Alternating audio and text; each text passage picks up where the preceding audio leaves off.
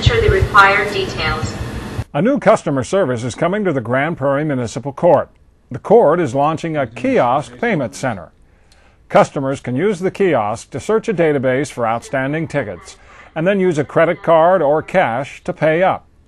The kiosk is designed to cut down on the time it takes to stand in line waiting to pay a clerk.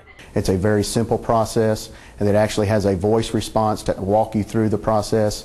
Something else that I think is going to be benefit to some of our citizens is the fact of that it will translate into Spanish. So if the defendant does come up and they prefer to conduct their transaction in Spanish, they can just hit the button and the system will automatically switch.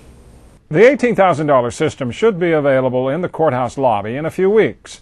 If the first kiosk is popular enough, Cherry says the court could buy more of them for other city buildings.